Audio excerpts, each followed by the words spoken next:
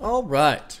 Well, I'm showed up to this party a cool 2 weeks late, aren't I? Yeah, good for me. Good for me. You know, I could offer all kinds of reasons and excuses, but ultimately I don't think it really matters. Not much, right? Doesn't really matter. What does matter is it's been 3 years of having a channel where I'm reacting to hip-hop, I'm exploring hip-hop, I'm listening to it for the first time and forming my own opinion. It's been great. It's been wonderful. I now very much enjoy hip-hop.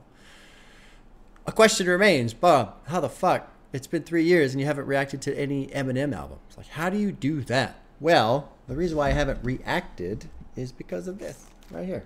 Look at that. So for those of you who are unaware, these are called CDs. See, back in the 1900s, what we used to do is we would take these things, these weird, they look like coasters. You put your drink on them. No. There's information in here. And what you do, you stick it in this weird slot that used to be in a car.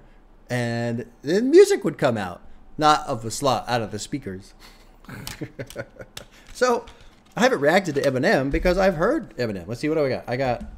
This is Marshall Mathers 2. This is Marshall Mathers. That's the Slim Shady LP. This is, I think this is Relapse, but it's like the bonus version or something. This has a track on here that I love, Deja Vu. I love Deja Vu. I think that's an amazing song. And then what's this one? Recovery. So I have heard Eminem, and so I haven't done any reactions to those early albums because I've heard them. Now, it is also true that I haven't listened to these in years, since before I started the channel. So I have considered and thought about and talked about, instead of doing a reaction, doing a revisit, because that would be cool. Especially since I used to listen to Eminem a little bit. It was Eminem and Dr. Dre. I have Chronic, and I've got 2001 also. And 2001 I know very, very well. I used to listen to that quite a bit, honestly. I liked that one a lot. Eminem I'd listen to a little bit. I didn't really listen to him that much, honestly, even though I've got multiple CDs. I would just check it out every now and then and go, oh, okay. But it would be kind of neat to revisit and hear it now, right? After spending 3 years with hip-hop and learning a lot of stuff and understanding flow and rhyming schemes and all that kind of shit. Be cool. So maybe someday in the cards. I don't know if he's going to come out with an album that's going to follow with this single, Houdini, that he released. We'll see. If he does, I'll probably do a reaction to that. Another thing that's kind of odd / interesting about Eminem and my channel is the impression I get from the audience I have. I feel like a bulk of my audience doesn't like Eminem. They don't like him. So they don't recommend him to me. They don't tell me to listen to it. Kind of strange. There you go. Whatever. It is what it is. I don't, Eminem is somewhat polarizing, I suppose, in hip hop. The most common comment I see is that his newer stuff, his most recent stuff, sucks. I haven't heard it. I don't know. So no comment there. I remember when he first came out. Let's see. When did Slim Shady come out? When was that? 99. 99. Yeah. He was all over fucking MTV. All over. MTV was so happy to have a white rapper. Oh my God. Especially since Kurt Cobain had already killed himself. And the Marilyn Manson arc was kind of winding down. Like, everybody was so upset about Marilyn Manson, and that was kind of going away. Now here comes this super edgy white kid who's rapping. Oh, finally, something else we can push. Now, I say that to talk shit on MTV, not Eminem. Because, my God, if you had MTV back in the day, you couldn't go fucking 20 minutes without something about Eminem when he first came out. Okay, well, there's my long-winded excuse as to why I haven't listened to Eminem on the channel or done any reactions to it. But here's Houdini. I've been seeing lots of praise. Well, praise, but also apparently like this is getting streamed like a motherfucker. So let's check it out. Haven't heard this. This is the music video. Hopefully it doesn't get blocked on YouTube. YouTube's great at blocking shit. Let's check out Houdini and listen to Eminem for the first time in probably 4 or 5 years. Although I did recently put on Deja Vu like a month or two ago because something popped up and I was like, oh yeah, I want to listen to that again. All right, here we go. Dropping it. Hey, it's Paul. I was listening to the album. Good fucking luck. You're on your own. I forgot about all the Paul skits. We've got a problem. Check this out. The fuck?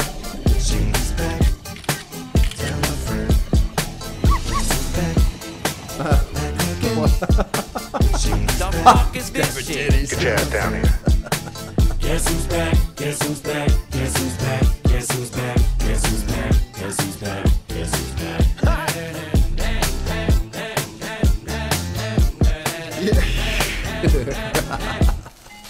So one thing I don't know a lot about too is, even though I've listened to his music, he's got like different personas, M and Slim Shady and all this other stuff. What's funny is, I know his daughter recently got married. I saw that in the news. This dude, in a year or two, probably, maybe 3, you know, a handful of years, this motherfucker is going to be a grandfather. Yeah, think about that shit. That's weird right there. Well, look what the stork brung. Little baby devil with the forked tongue. And it's sticking out, yeah, like a sore thumb. With a forehead that it grew horns from. Still a white jerk, pulling up in a Chrysler to the cipher with the fake spurts and a Bud Light shirt. Lyrical technician, an electrician, y'all light work.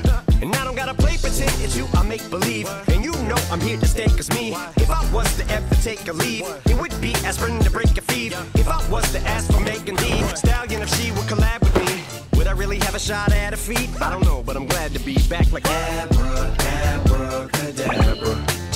What the fuck is rap? About to reach in my back, bro. Oh, that's funny. And for my last trick, poof, just like that, and I'm back, bro. There was something interesting though that was being said about, and for my last trick, and people were like, "Oh, are you finally quitting?"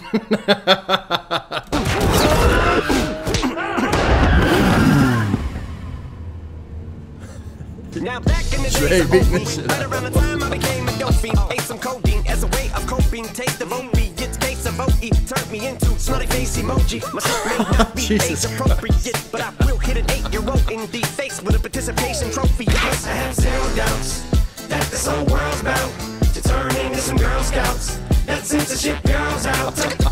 So when I started this verse, it did start off lighthearted at first, but it feels like I'm targeted. Mind-boggling how my profit is skyrocketed. Look what I pocketed. Yeah, the shit is just like y'all have been right joking, and I've been running. So for the record, I have no fucking clue what he's saying. I'm catching like little snippets. I'm basically just reacting to the video. That I'm not gonna pull up the lyrics. Like if I do that, I'll probably like completely kill the vibe. This shit's pretty fucking funny. It's ridiculous. It's kind of fun for me because I remember when that first fucking video came out on MTV, and it was like, what is this? This is wild. And it was fucking hilarious, and it was edgy, and it was shocking, and everyone was like enjoying it, but also offended by it at the same time. And so this fucking like, this is a throwback essentially. Let's back up a little bit. Let's laugh at this shit some more. Yeah, everyone's gonna turn into Girl Scouts. The censorship bureau's out. That censorship girls out.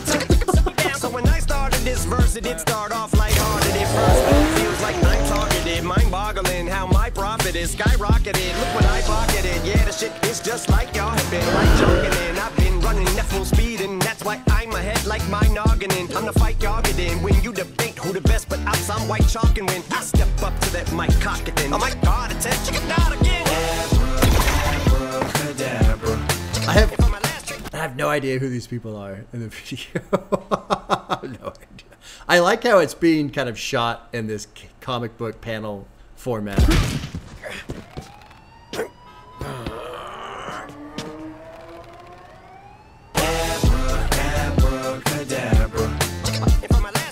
I'm about to reach in my back, bro.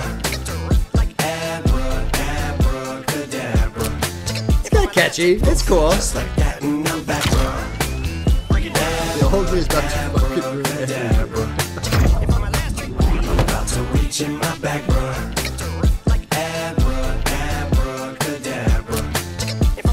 Poof, just like that, and I'm back, bro. Sometimes I wonder what the old me'd say. If he could see the way shit is today, he'd probably say that everything is gay. What's my name? What's my name? Like happy. Oh fuck! Let's back that up a little bit. That shit's funny. If he could see the way shit is today, he'd probably say that everything is gay. What's my name? What's my name?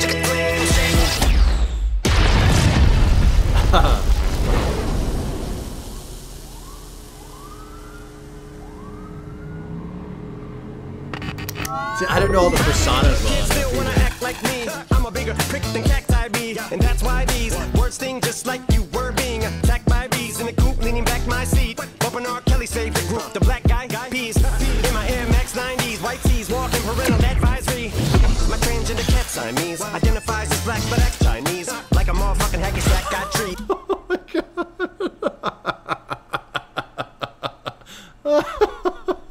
My transgender cat Siamese identifies as black but acts Chinese, like a motherfucking hacky sack got treat. The whole world cause I got it at my feet. How can I explain to you that even myself I'm a danger to? I hop on tracks like a kangaroo and say a few things that do to anger you. But fuck that, if I think that shit, I'ma say that shit. Cancel me, what? Okay, that's it. Go ahead, Paul, quit. Snake ass prick, you nail cross dresser, fake ass bitch.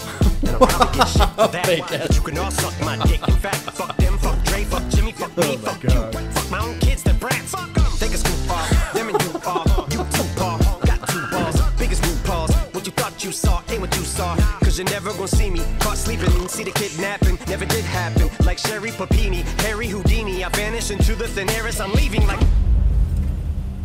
Trust me, I'm a great driver. Don't worry, I just got my license back. Oh my god. To reach in my back. Abracadabra. Just like that, and I'm back, bro.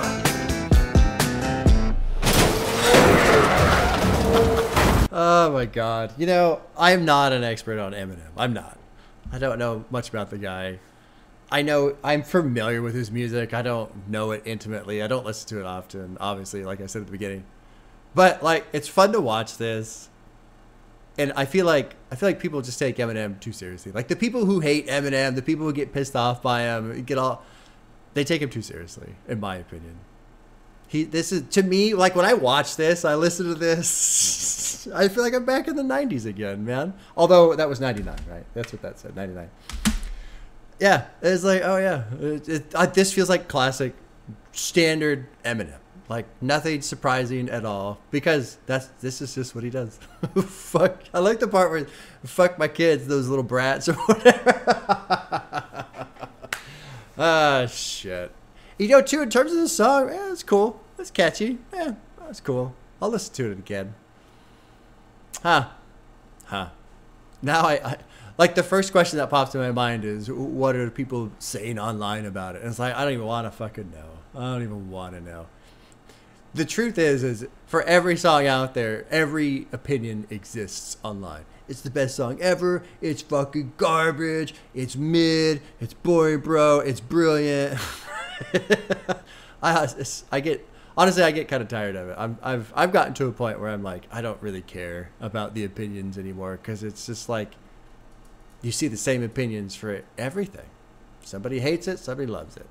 Whatever. Just have fun. Just have fun. If you like it, cool. Enjoy it. If you don't, then don't fucking listen to it and go live your life. There you go. Simple rules to live by. Yeah, I'm going to listen to it again. I'm going to go put it on right now. All right, y'all. Take care. Sorry for the delay. And, yeah, we'll see you soon.